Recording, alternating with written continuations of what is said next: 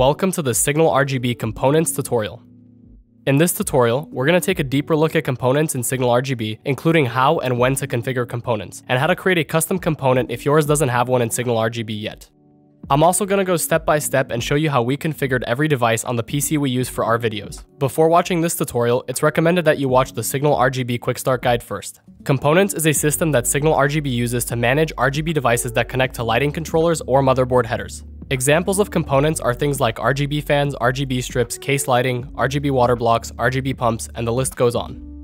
The component system allows you to mix which devices are connected to any lighting controller and still achieve clean lighting effects.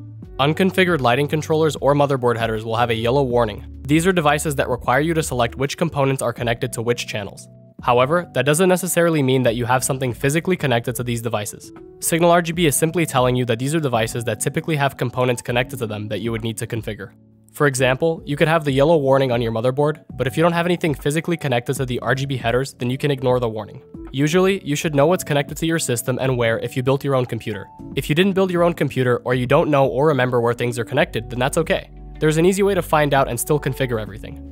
Let's get started with this thermal take controller. This particular controller has 5 channels. I know that I've connected 4 fans to this controller, but I don't know which channels each fan is on. You can look over at your PC and see exactly which fan is connected to each channel based on the color it's pulsing. Channel 1 is pulsing red, channel 3 is pulsing green, channel 4 is pulsing yellow, and channel 5 is pulsing white. In this particular situation, all 4 of the fans are exactly the same ring quad fan, so I can select the ring quad fan component on channels 1, 3, 4, and 5.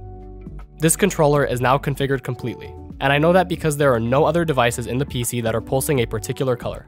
Now there are other devices that are pulsing a light blue, and that's just to let you know that those are devices that need to be configured on a different controller or motherboard header.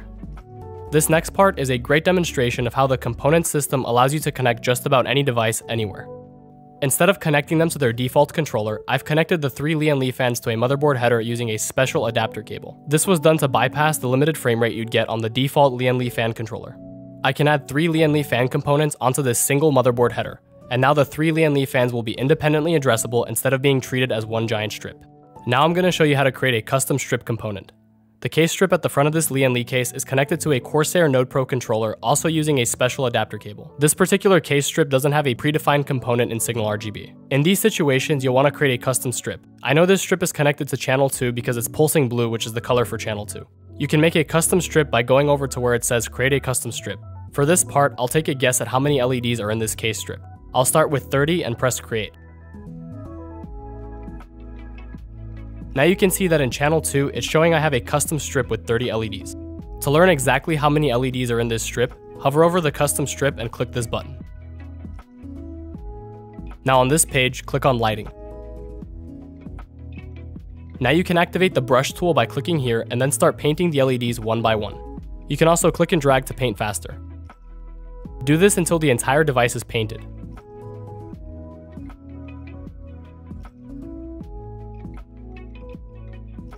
In this situation, the entire strip is fully painted at 28 LEDs, which means I created a custom strip that was 2 LEDs more than it needs to be. All I need to do is go back and delete the custom strip and recreate it with 28 LEDs.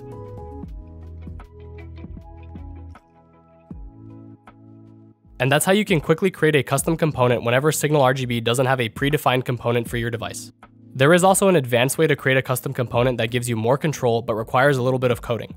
I'll leave a link to that video in the description. Finally, I'll go ahead and configure the last controller, which is the Corsair Commander Core. This particular controller only has one channel, which is pulsing red. And in the PC, the only devices pulsing red are the 3 Corsair QL fans. So for this controller, I just have to add 3 QL fan components.